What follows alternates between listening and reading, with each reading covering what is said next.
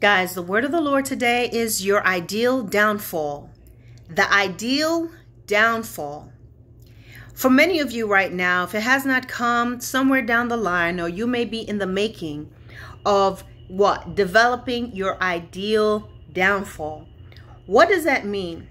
It's this person that's going to come wrapped in everything that you would consider to be the ideal man or the ideal woman, the ideal business proposition, the ideal opportunity to get your book going. But guess what? It's another ruse from the enemy. But mostly what I hear God saying, during these times of shifting and changing, there's going to come a person in your life that's going to seem to be the ideal man or woman. They are the ideal man or woman, but they're in fact the ideal downfall.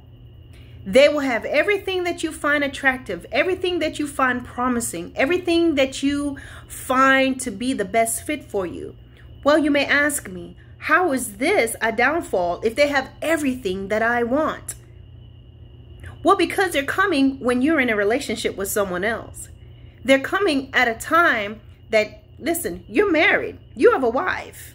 And now this man or woman is coming to your life and is providing and showing you everything that you've ever dreamed of.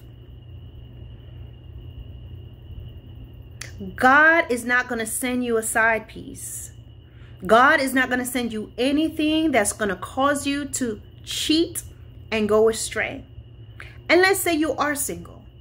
God is not going to send you anybody that's going to cause you to step out of the will of God and to step into sin, to step into fornication. They will seem ideal. They're going to look it. They're going to sound it. And everyone's going to sing the praises. Say, girl, where are you ever going to find a man like this? They're going to be saying, man, she's bad. This the one right here. But look at the timing and look at the circumstances around it. This person, this individual is causing you to want to compromise. This person causes you to spend less time in the Word of God. This person causes you to spend more time on the phone with them and less time in prayer. This person believes in God. They go to church. They do a lot of different things. But guess what? They're not truly following the things of God. They do believe and feel like, listen, we can sleep together. We can. All right, well, we don't sleep together, but there's nothing wrong with having sexual conversation.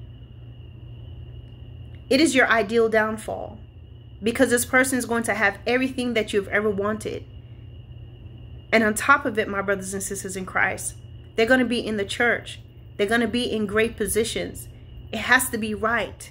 This person is a man or woman of God. It has to be right. This person is, you know, they have the gift of tongues. It has to be right. They do so well in this ministry.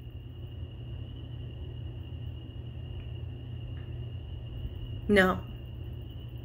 It's the ideal downfall. Anything that pulls you from God.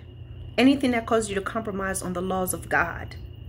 Anything that seems ideal, that causes you to have to compromise your walk with Him, it's the ideal downfall. It's not the real thing. Wait on the real thing, my brothers and sisters.